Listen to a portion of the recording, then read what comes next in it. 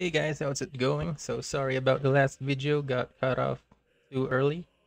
But now let's continue with the walkthrough.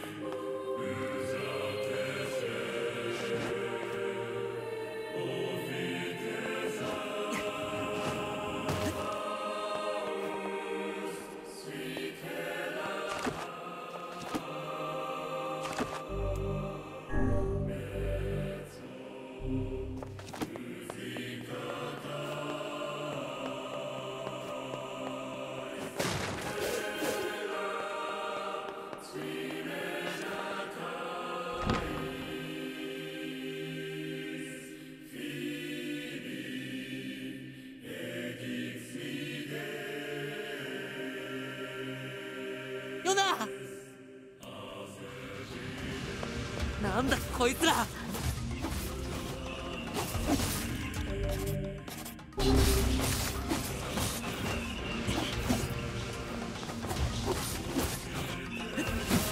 どけ、早くヨナを。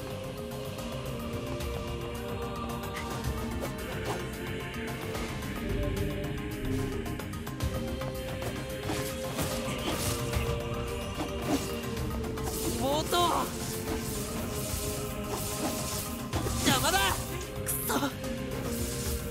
ヨナを返してくれ。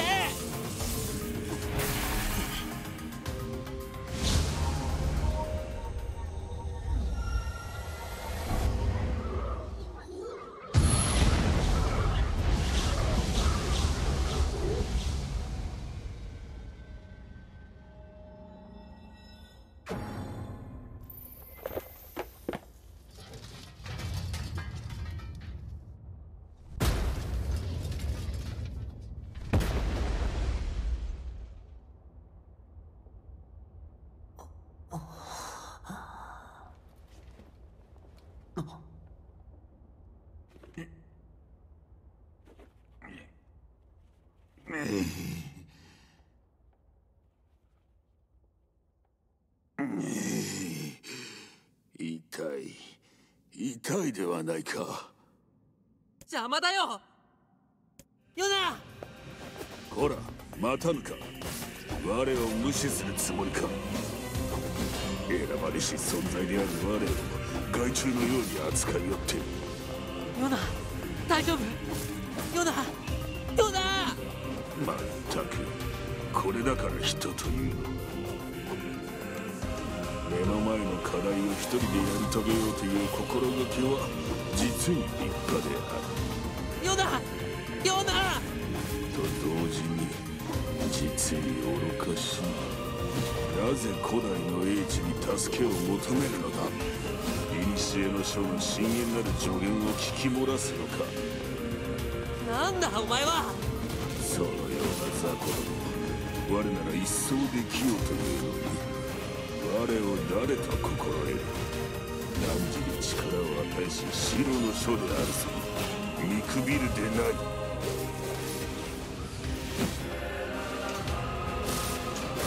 汝に最後の機会を与える。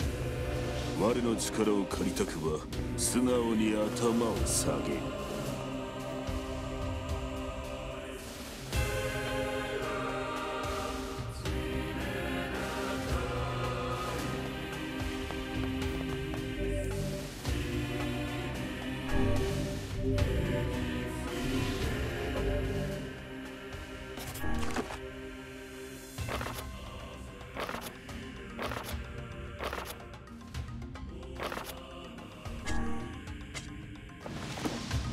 どうやったらヨナを助けられるの？我が魔物どもを一掃すればあの魔法陣を解けよう。そんなことできるの？我を誰と心得る。汝に力を与えし白の書であるぞ。見くびるでない。早く何とかしてしろ。我の名を略すでない。どんどん魔物が出てきてるよ。我に歯向かうとは愚かな。死んだ万象を言葉で修飾できるこの白の書を相手に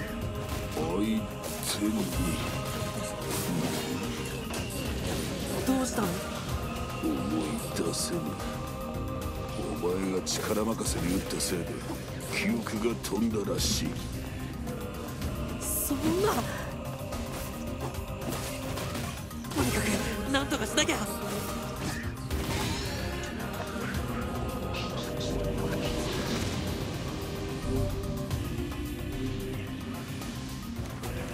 シロはあの黒い魔物の血を吸ったの？血は音は言葉は血。どうしたのシロ？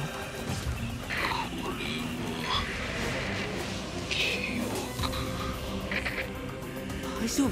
しっかりして。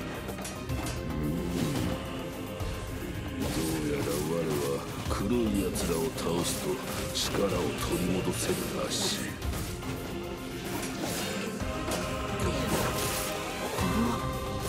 魔法の力？これこそが偉大なる我が白の書の。待ってろヨナ、すぐ行くからな。これで終わり？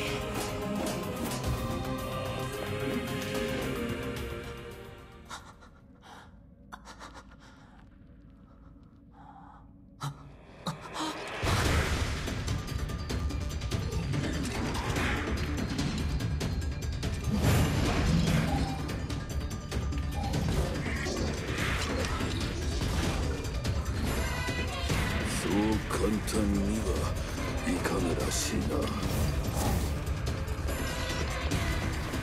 いきなり襲いかかるとは知性の感じられることだ。とはいえ2匹を同時に相手にするのは骨が折れる。落ち着け。頭に血が上った方の負けであるぞ。あれは防御結界。何それ？防御結界の敵には剣も魔法も用をなさぬ。じゃあどうすれば？防御結界を張っている奴は動くことすらできる。動いている方から倒せ。ま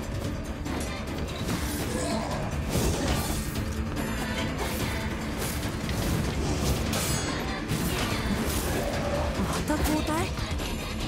奴らの攻撃パターンを見極める。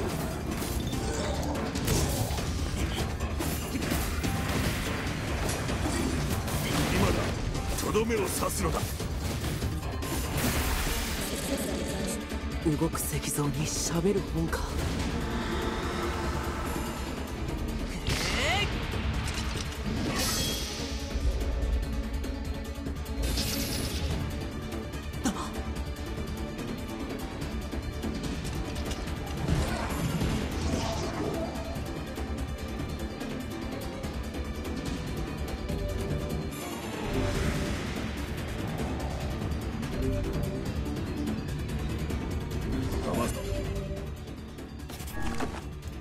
筋を見極めて一気に片付けろ。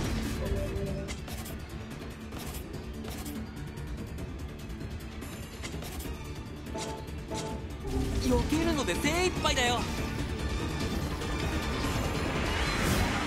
これも白の力？そうらしいな。頼りないな。しっかりしてよ。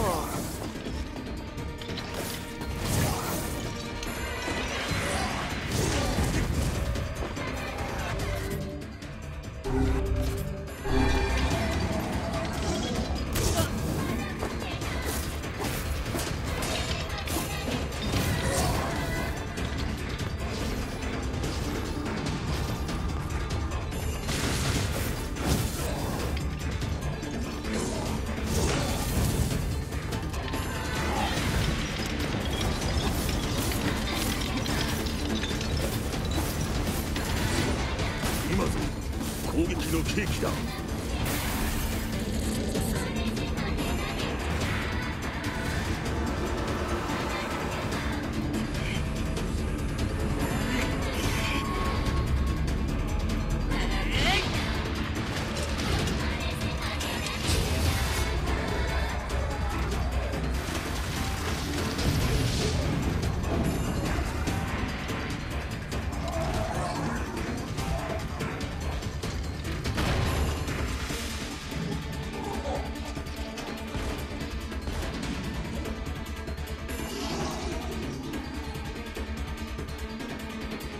雑魚が湧いてきたぞ。蹴散らせ。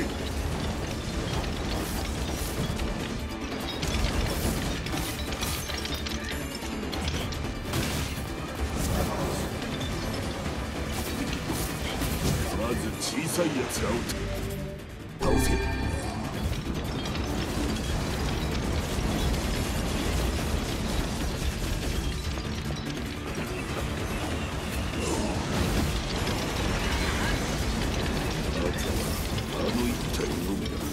気を抜くな。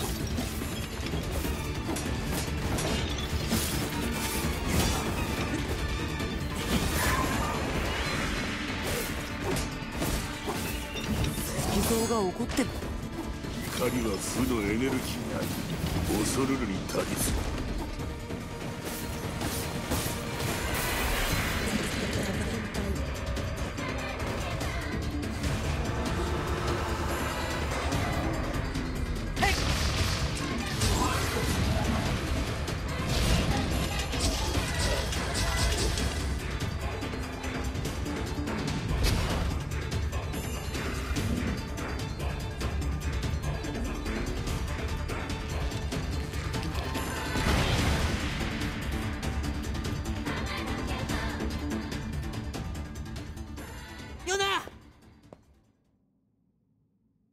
Well, I had a hard time on that.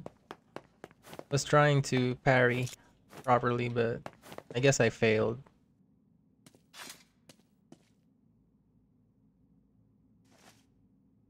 お兄ちゃん、ごめんね。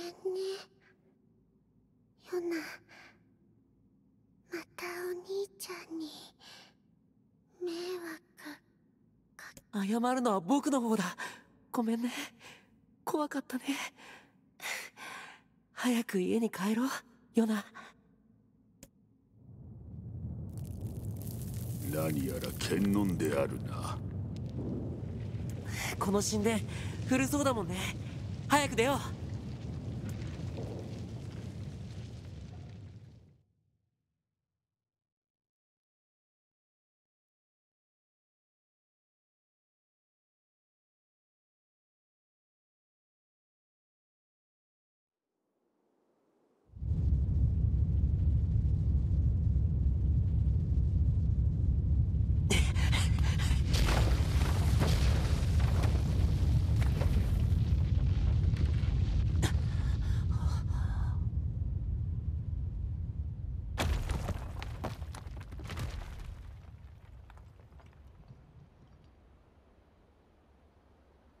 間に合ったようだな。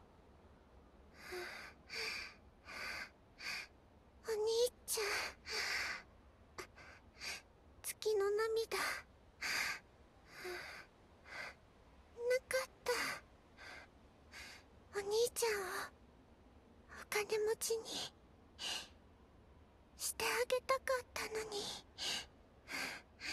ごめんね。ヨナ。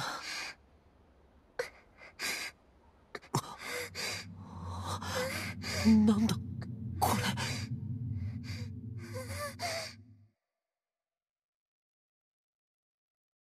All right, I think I will change the voice to English because it's not the same as in the subtitle. So 国門病か。うん。いつからだ。変な咳をするようになったのは1ヶ月前。その病にかかった人間は全身に黒い文字のような文様が広がり、やがて死に至る。知ってる。よな。今はそっとしておけ。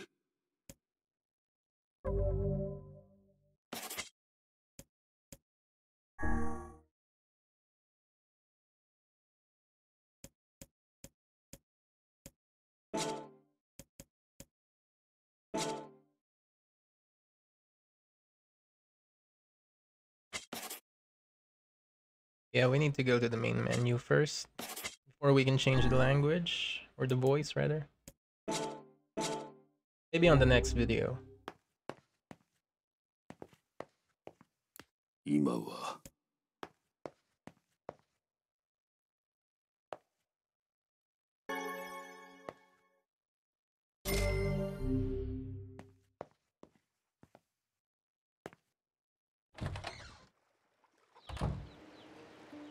どうしてヨナなんだ。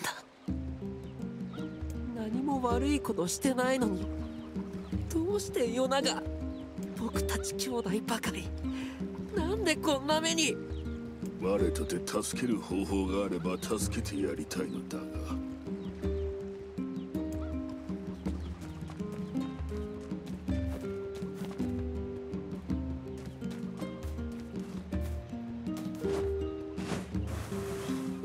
ヨナ、まだ小さいのに。Alright, let's change it.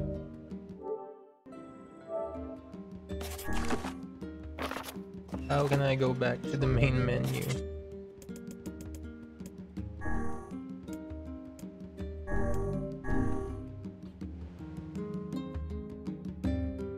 It's been bothering me for at least an hour now.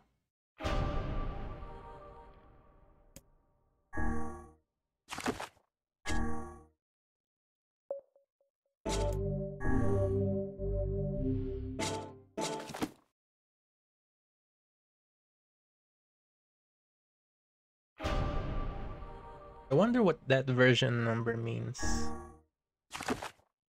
Does it have anything to do with the story or whatever?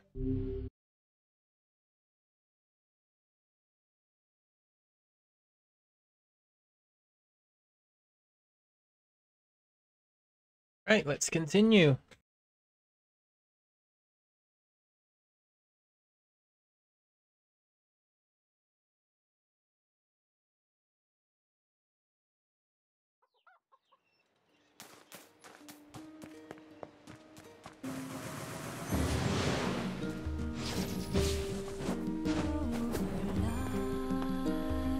Oh, you're back. I was worried about you. I heard you went through the Eastern Gate and... Wait, is that a book? Yeah, it's...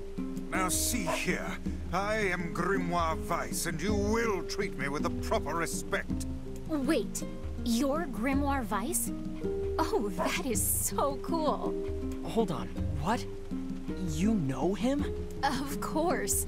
He's the white book I was just singing about. He's in your song? Yeah, the Song of the Ancients. It's an old tune that's been passed down through generations of villagers. It's in a forgotten language, so I doubt you could make much sense out of it. Do you know what it means? Well, it's not like I studied it or anything, but I can tell you bits and pieces. There's this terrible black book that shows up and starts spreading disease all over the place. But then this white book appears and saves the world and everyone's happy. You know how it goes. What is it? It's nothing. So how exactly does this white book save the world? It's just a song, yeah? I don't really know the details. Oh. Aw, don't be sad. Look, why don't you go ask Popola? She's got a big brain, maybe she knows something. That's a good idea. Thanks.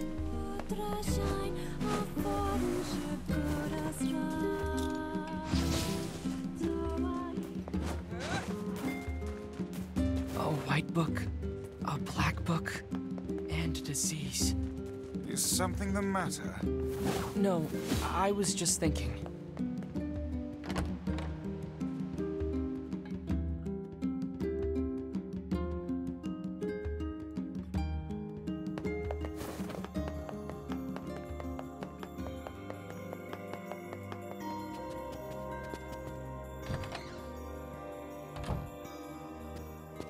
I heard about Yona. I don't know what to say. I'm so sorry. Well, maybe you can help. What do you know about the song that Devila was singing? Wait, is that Grimoire Weiss? You know Weiss? Finally, someone who appreciates quality when they see it. Yes, well, the Song of the Ancients. Let's see. When the great black book, Grimoire Noir, brings calamity upon the world, the white book, Grimoire Weiss, will appear with his sealed verses. He will then use them to vanquish Grimoire Noir and purge the calamity he wrought, or so the legend goes. What's a sealed verse? No such records remain, so I can't say for sure. But they seem to resemble some form of magic.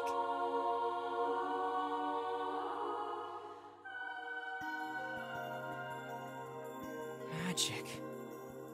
That's it! What is? So the song says Grimoire Weiss purchased the world of this calamity, right? And he does so using these sealed verses.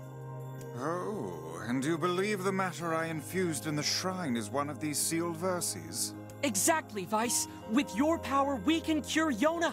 Guys, don't get too excited. This is just some old legend. Hey, Weiss was just some old legend yesterday, but here he is. And if he's real, the rest of it must be too. He can cure the Black Scrawl.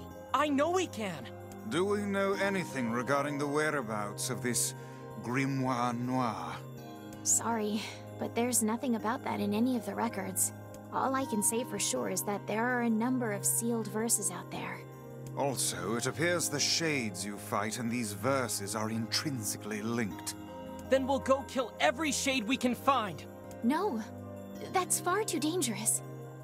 What an absurdly reckless plan. So I should just sit around and do nothing while Yona suffers? I don't think so. But... well, it's clear I won't be able to talk you out of this, so...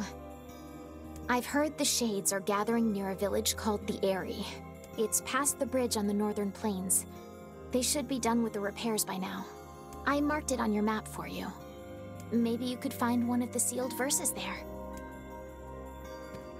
Once you arrive, be sure to speak to the village chief. He lives in the house up on the highest point in the Eyrie. Got it. And be careful.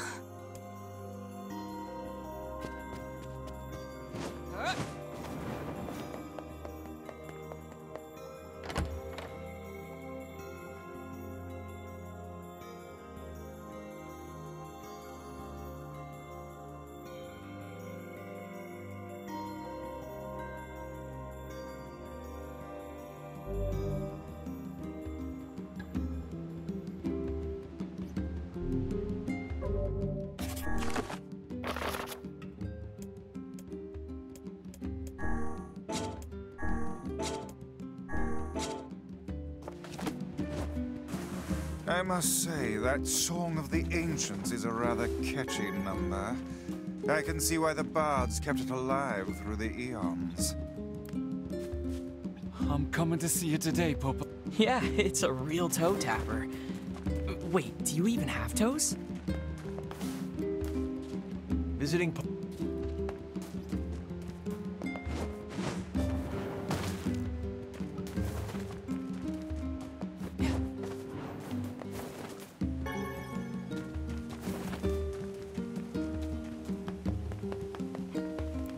There's no better...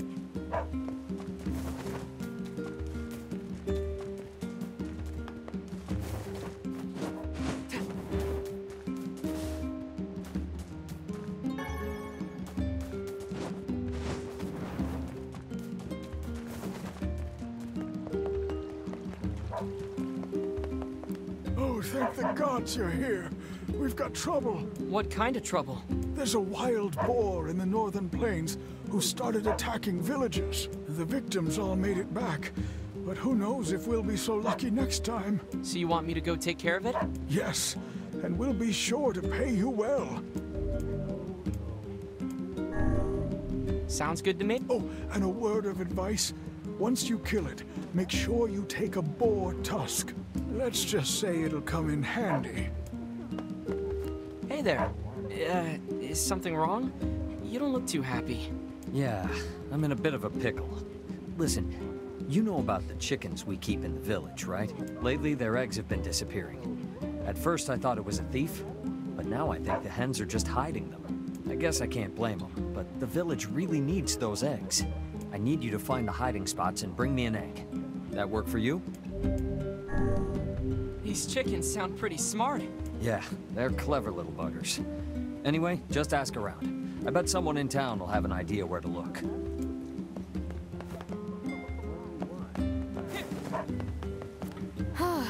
You're a sight for sore eyes. Could I ask you to handle some work for me? Sure, what's up? My children want to eat mutton every night, and I keep running out. And I certainly don't have time to hunt a bunch of sheep. Look, if you can get me 10 pieces of mutton, I'll pay you higher than market value. How's that sound? Sounds great. I'll be right back. How dare you make me hunt down goats? They're not goats, they're sheep. What is the... You're looking for chicken eggs? I saw one hidden in the shadows once. That really doesn't narrow it down. There are shadows everywhere. They're totally different. The white fluffy ones are sheep, and the scrawny hairy ones are goats.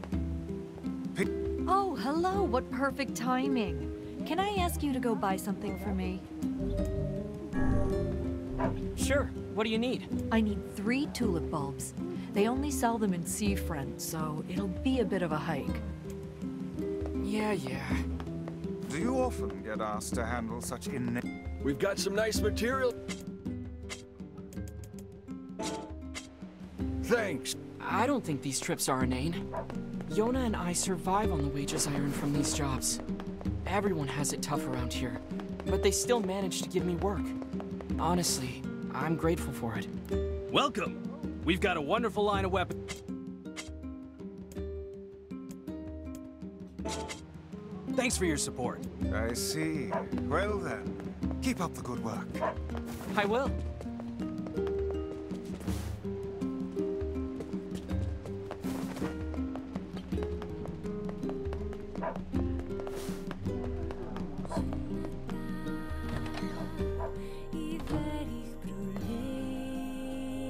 Say, I don't see you here often. Come to put some hair... Hey, you got a moment? Because I've got some work for you. If it's paid work, I'm all ears. Fair enough. Listen, my grandmother is running low on medicine, and I need you to gather some ingredients. I need 3 medicinal herbs, 3 berries, and 3 royal ferns. You may have to leave the village to find some of it, though, so I hope it's not too much of a bother. No problem. I'll be right back.